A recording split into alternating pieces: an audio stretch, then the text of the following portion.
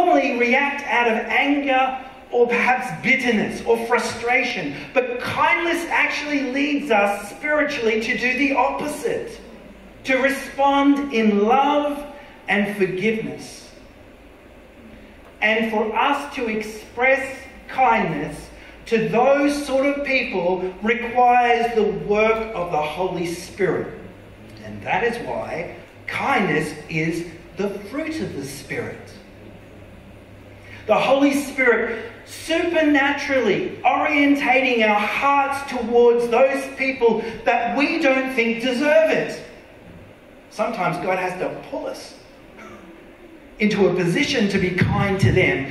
Those that perhaps won't even love us in return, God wants to tug our hearts and reorientate ourselves towards them. And I know we're asking God, why? Why, God? Why? Normally it's why me? And it goes to, English goes together. It's like a big whine. Why me? Why me?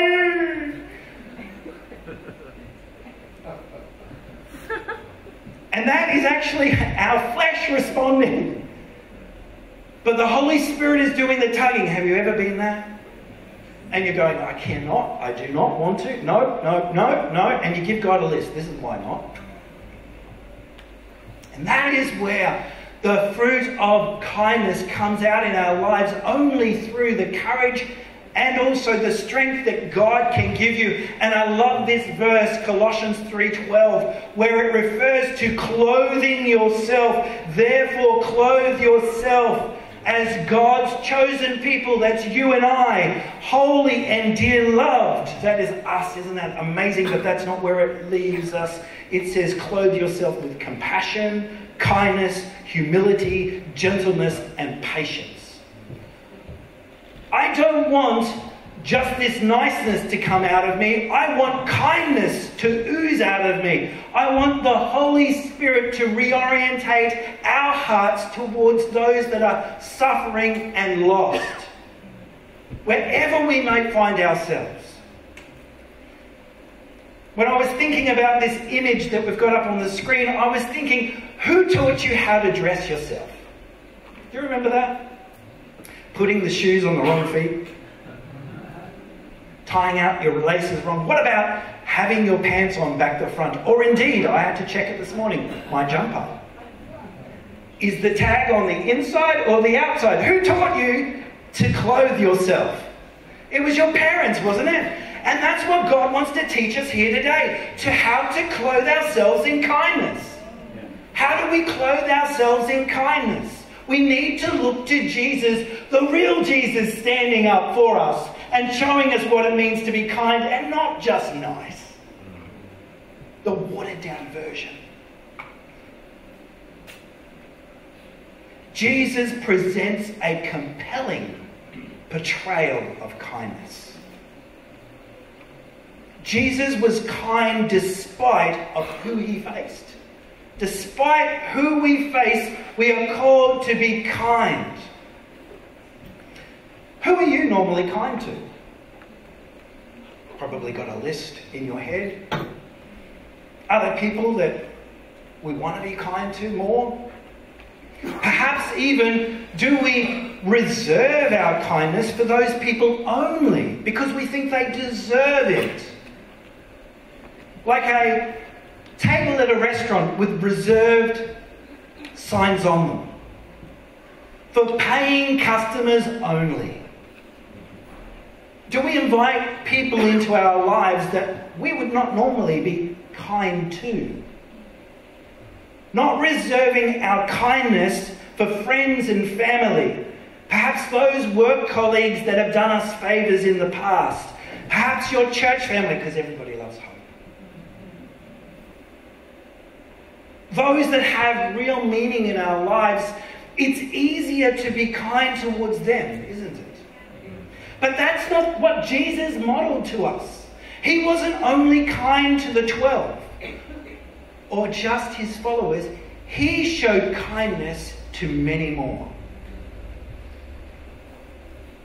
The danger is, if we put up reserved signs at each one of our kind tables, it doesn't leave room for others to join in.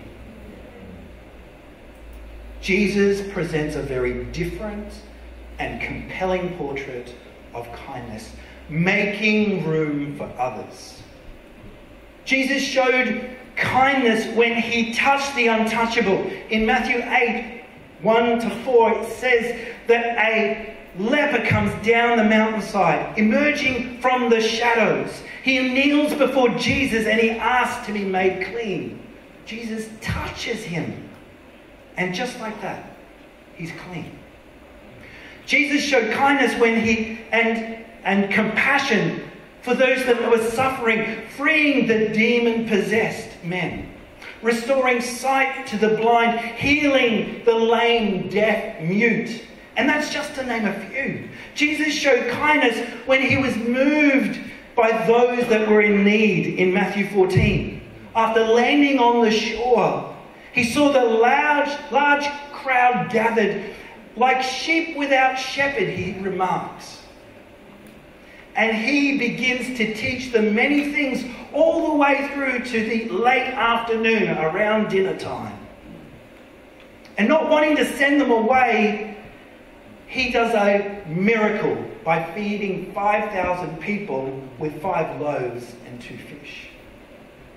Jesus showed kindness when he spent time with the rejected and alienated in his society. And the Samaritan woman that we find in John chapter 4, if you want to join with me, that's where we're going to be spending our time. John chapter 4. She was rejected by her own people. And this is possibly one of those stories that you're quite familiar with. But when we view the real Jesus standing up for kindness, we see that this woman, being alienated, had decided to come out in the hottest part of the day instead of the normal morning or evening.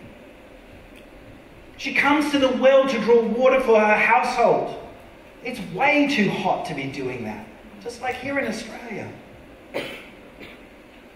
Now, Jesus and his disciples were traveling to Jerusalem, from Jerusalem to the south of Galilee. And they're making their journey, and of course they look at the quickest route, like everybody does. When you're going to your GPS, you look for the quickest way, don't you? And that led them through Samaria. Tired and thirsty, Jesus actually sits down by Jacob's well. And while his disciples decide to go off for KFC in the local village, Jesus stays. Why? KFC gets me hungry every time. What's he doing? Well, there's a Samaritan woman that then comes off the horizon and he sees them. And Jesus meets with this woman. And this kindness is shown just in Jesus showing an interest in this woman. He broke rules, customs, traditions. His people would not normally associate with the Samaritans, let alone a woman. I know that doesn't sound nice. But he's showing his kindness. He's even asking for a drink from her jar, we presume, or cup. And she's going, hang on, that doesn't make sense. She's shocked by his request, because that would make him ceremonially unclean. He then has this wonderful conversation, making time for her. He talks in verse 13 about a living water where she would never thirst again. And in verse 14, he talks about a gift that would satisfy her soul. At first, the Samaritan woman isn't completely, fully understanding Jesus, so there's a bit of banter back and forth.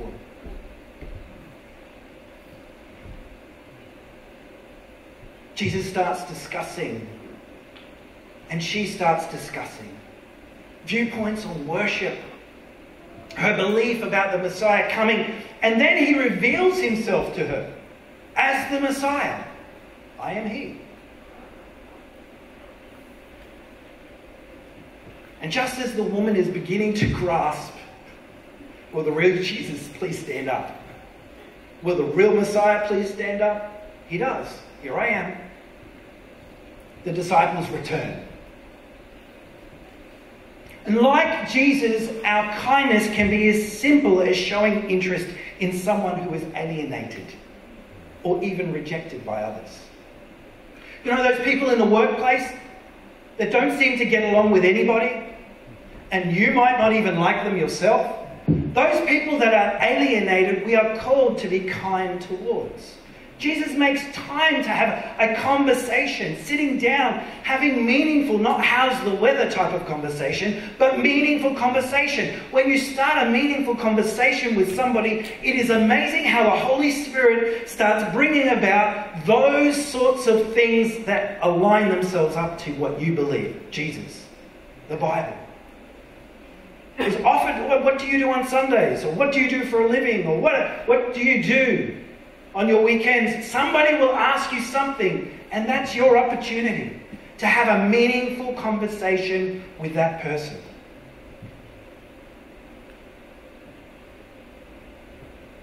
May God challenge each and every single one of us to look past perhaps those people that we've been growing accustomed to be kind towards. Clothing ourselves now, being shown how to clothe ourselves by God, we might now have the courage and strength to reach out to those people on the fringe. Looking for people that seem out of place or uncomfortable in a room. Have you ever felt that way? And standing in a corner, you might be able to walk across the room and reach out to them. May the Holy Spirit challenge us. Not just on Sunday, but every single day, wherever we might find ourselves, to open our eyes to these type of people, being clothed by His kindness, to walk then into a conversation with someone that is very different from ourselves. Like this woman was very different, God brings us, like Jesus, at the right time, at the right place, with words of life and hope, and pointing them to God. Jesus was kind just by showing an interest in this woman. Jesus presents a very different and compelling portrait of kindness. He showed us kindness is in spite of opposition. In spite of the other person or their behaviour, maybe we think they don't even deserve our kindness. Maybe they need to change before we are kind to them. Maybe they need to do something and we can repay them with our kindness. Make sure they appreciate it before I hand it over. Abrasive people lurk in every area of our lives. We can't get away from them. They enroll in our classes, they attend the same events, they perhaps are in our workplaces, and even, horrifically, they might even reside within our homes. Rude people, selfish people, hurtful people are mixed in with the pleasant ones, and they are unavoidable. Unavoidable. We cannot associate only with those people whom we enjoy. We need to take our kindness and we need to share it with everyone. I know everything within you wants to take your kindness and just take it home with you and leave them behind you.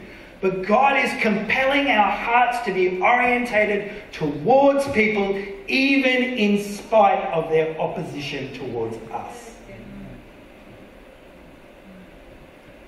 Kindness in spite of how they're treating you and what others might think of you.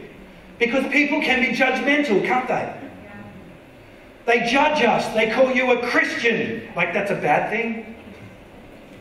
Is it really a bad thing? I remember when Jesus freak was a bad thing. Everybody used to call us in youth Jesus freaks. And then all of a sudden a book came out and made it really cool to say, yes, I'm a Jesus freak. I think we need to take a stand and stand up for the real Jesus. Maybe that you might have been called a hypocrite. Maybe You might have been called deluded, maybe even haters or worse. It takes a lot of kindness to reach out to people who hurt us. And kindness may not be a pleasant thing. In fact, sometimes it's like somebody has just kneed you in the chest.